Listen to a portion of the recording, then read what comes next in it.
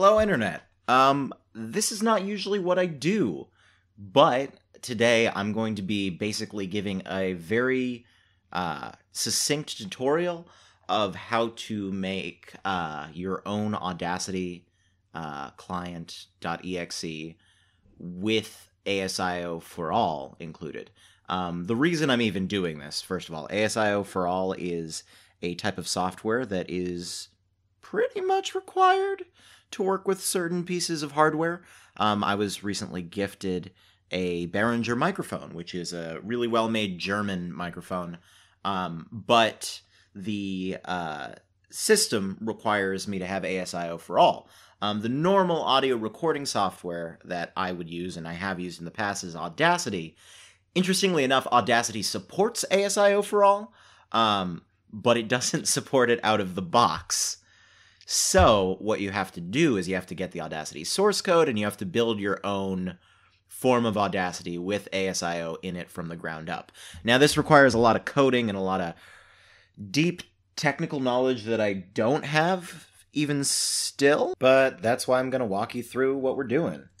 So, let's get right to it. First, let me tell you what would have to happen if you didn't have this available. You would have to look up this one YouTube video that this guy put together. But if you looked up the Audacity and ASIO4All Windows YouTube video, the single one that's helpful, you would actually see that it's just a guy talking about how hard it is. So then you'd probably go to the Wikipedia, because Audacity's got this wonderful Wikipedia, and they tell you exactly how to compile your own version of Audacity, both on the forums and in the wiki. So you'd go and you'd click into compiling on Windows or developing on Windows, and that takes you to build on Windows, and then you see all this. I have no idea what any of that means. I mean, I know what some of it means now after this week, but, like, I didn't. So, here's the forum. Just the forum. Steve A. Lee compiled this script, and you can scroll down and you see all the stuff that happened. I'll post a link to this in the video. I'm actually going to start you on the bottom step of the detailed instructions, because I find it easier to do if you do that stuff first. Because then you can sort of let everything take care of itself. So, I'm just going to start off and fire right off into it. What you're going to do, open up a new tab. We're looking for Microsoft Visual Studio, 2017 specifically. 2019's newer and better, but actually this code only works with 2017. So what you're going to need to do is you're going to need to Google 2017, hit download. You probably won't see this screen at first. This is the version that you want to download, but it'll probably say that you don't have the correct subscription. If you don't have the correct subscription, you don't got to pay for anything.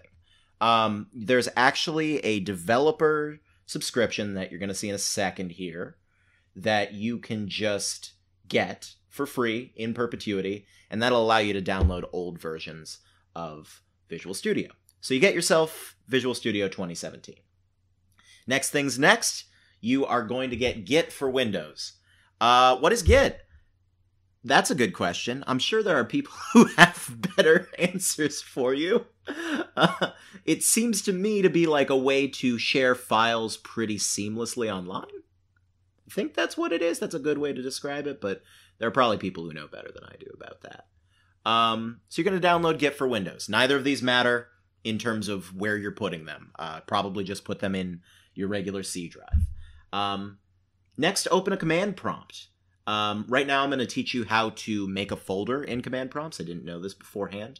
But you're going to type in mkdir space capital C colon / projects, because we're going to be operating this right out of projects. Then, just to prep yourself for the next stage, you're going to switch over into that folder. So by typing lowercase c, lowercase d, and then the projects line, you should be able to make it so that you're operating out of projects in your Windows command line. So, the last thing you need is the Stenberg SDK ASIO package. So what you're going to do, just very simple, Google it. You can find his website. It's really easy to do. I'll put a link to it in the video, actually. But you're going to go to his website. You're going to download the ASIO SDK package. It's a developer's kit.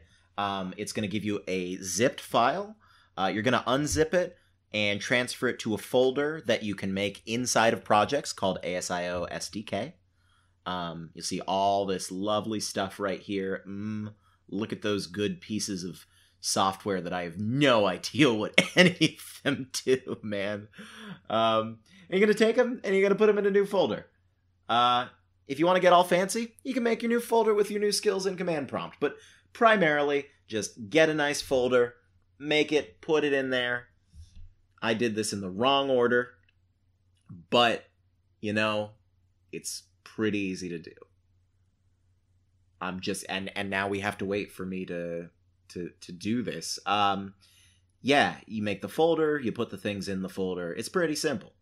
Hell, I'll take this moment to thank the two people who helped me on the forums. Primarily Steve A. Lee, who was a badass and wrote the script, but also Victor Westman, who was constantly prompting us for, like, to do the things. I basically tested the script a lot, and Steve wrote it, because he knows what he's doing. So you got them all right there in your folder. Okay, we're going to proceed. So the next step is you are going to save this lovely, lovely script. Don't save the instructions like I tried to right there. That beginner's mistake. But you're actually going to right-click on the raw button and hit Save Link As, which will allow you to save it as a command script, which is what you need it as. Build-audacity.cmd. So you save that to your projects file. Boom. Very easy.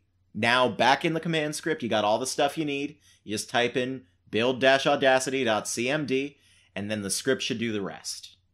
It's really that simple. Steve wrote a brilliant script that should do all of the other work. It'll import the other stuff. There's WX widgets and all sorts of things that I don't know how to build with, and I don't know how to use Visual Studio, but with this, it should work. We've figured out how to make it work. He figured out how to make it work. I just sort of helped. So we're going to fast forward to when that's done. Ta-da! At the end of it, you should really see, it should say that it's compiled a bunch of things. There are a bunch of warnings. I can't tell you what those mean.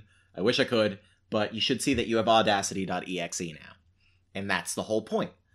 In fact, if you go to your folders, and you go into projects again, go right into projects, right there, and you hit Audacity, you go down to Win, because you're on a Windows, and you go to Release, because this is the release that you've made, and you click it, you should see that you actually have an Audacity application. And look right there, ASIO4All.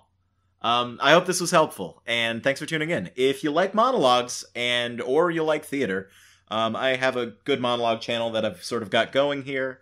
I know it's not the reason you came here, probably, but check it out. I think I do some good work. Thanks for watching, and take care.